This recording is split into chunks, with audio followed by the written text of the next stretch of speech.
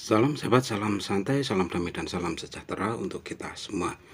Masih di request video tip ya untuk sahabat-sahabat kicomania dimanapun Anda berada. Segera gabung dengan channelnya Bro Lover ya, untuk yang menemukan channel. Bagi yang belum gabung atau belum subscribe itu. Nah, untuk request pada video kali ini ya, untuk video klipnya ini di suasana kemarau ya, kemarau panjang nih, kebun kopi tapi kemarau panjang seperti ini ya, gersang karena kemarau yang panjang. Nah, untuk requestnya dari sobat kicomania yaitu tentang manyar kepala kuning. Requestnya itu, Bro, saya tertarik untuk pelihara manyar kepala kuning, soalnya di daerah saya banyak sekali burung manyar. Yang ingin saya tanyakan bagaimana perawatan dan cara menggacorkan burung tersebut.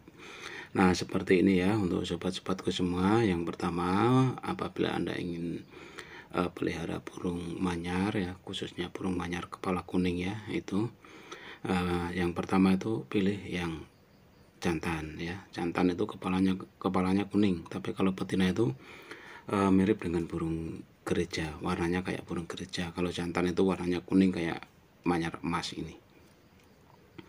Nah, setelah sahabat semua itu mempunyai atau memiliki burung manyar dengan yang kepalanya kuning yaitu jantan, untuk rawatan sebagai media gacor, di sini Bro sudah mempunyai trik tersendiri, karena Bro juga pernah merawat burung manyar hingga gacor. Nah, untuk koleksi video manyar Bro silahkan buka di playlist MP3 suara burung. Di situ sudah ada burung manyar koleksi Bro yang gacor ya, gacor dan petetan itu. Diceteti dia bunyi. Nah, untuk menggacorkan burung manyar yang pertama yaitu mandi jemur yang wajib.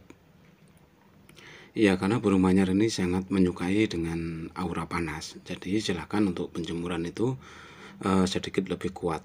Jadi dari jam 7 sampai jam 9 atau sampai jam 10.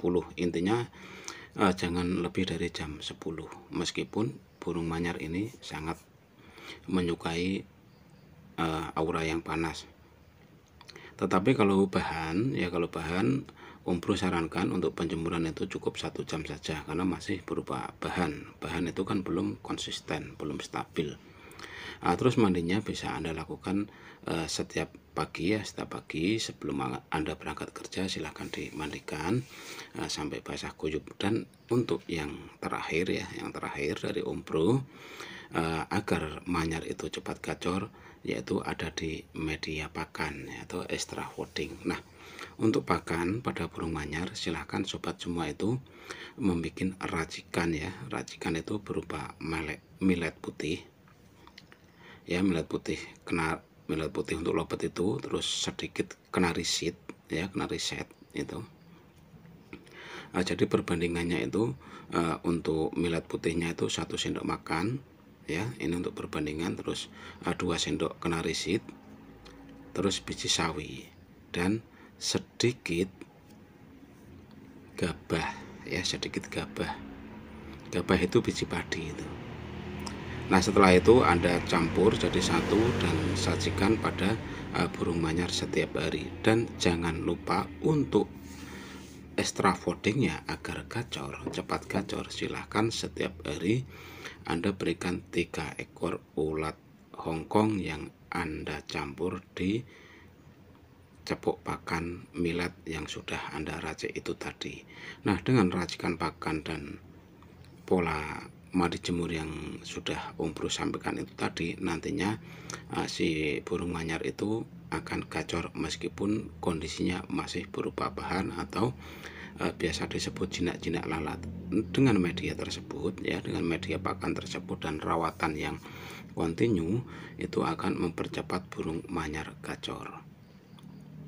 Kalau burung manyar gacor tuh bagus sekali loh ya, didat gitu, suaranya kayak gitu ya. Kalau penasaran dengan suara aslinya silahkan dibuka di playlist MP3 suara burung, ketik saja Manyar Gacor Om Bro gitulah. Di situ nanti sudah ada koleksi manyar dari Om Bro ya. Jadi informasi yang Om Bro sampaikan ini benar-benar real seperti apa yang Om Bro rawat pada manyar yang Om Bro koleksi. Nah, hanya itu informasi singkat tentang burung manyar. Semoga apa yang sudah Om Bro sampaikan ini bermanfaat dan tetap bahagia. Salam.